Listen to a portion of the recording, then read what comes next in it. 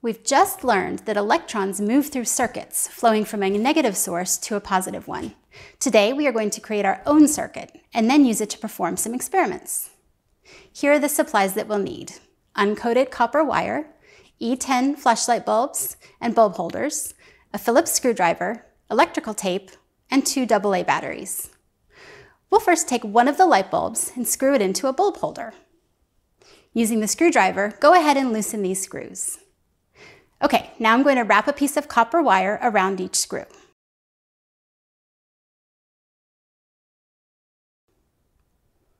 Good. Now I'm going to retighten the screws, like this. Okay, let's tape these wires to the positive and negative terminals of one of the batteries. Once each wire is connected properly, the light receives electricity and lights up. See?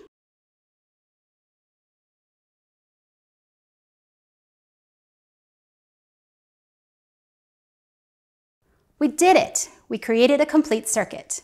This is called a series circuit because the flow of electricity only flows in one direction and is not split. Okay, let's see what else we can discover about electricity using this circuit we've made. Let's try making the circuit bigger by adding another light bulb. What do you think will happen? Open your student journal to lesson 10 and write down your prediction in the first box. Pause the video if needed.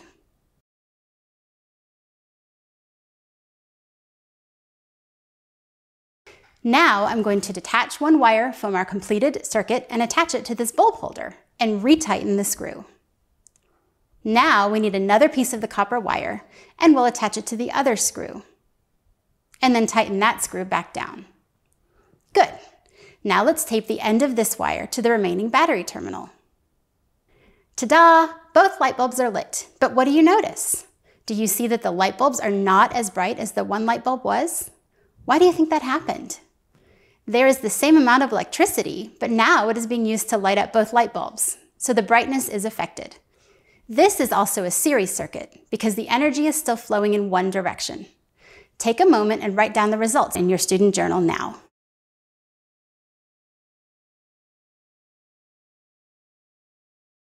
Okay, let's see what happens when we unscrew one of the light bulbs in this circuit.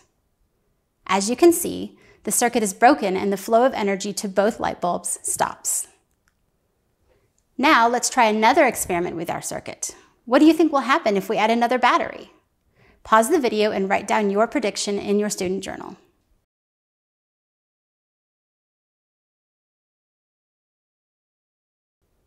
First, let's disconnect one of the wires from the battery and add the other battery by touching the positive end of this battery to the negative end of this battery. Then we'll resecure the wire to the new battery. Wow, what happened to our light? It's much brighter. This is because the power or voltage is greater. The extra battery adds more voltage, and this causes the electrons to move faster, which makes the lights brighter. Go ahead and record these results in your student journal.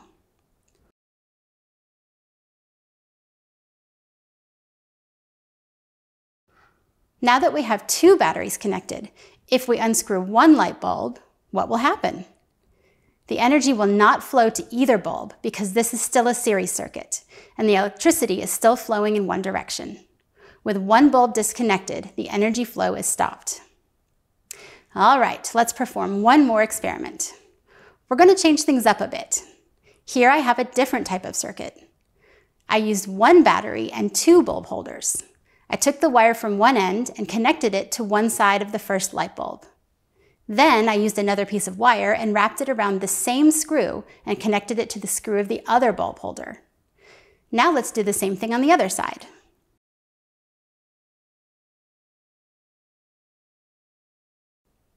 We have light again, but we no longer have a series circuit.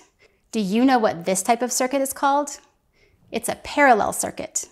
The energy splits where the wires touch the screws, and each bulb has its own circuit. Now, what do you think will happen when we remove one light bulb? Before we try, make your prediction in the third row in your student journal now.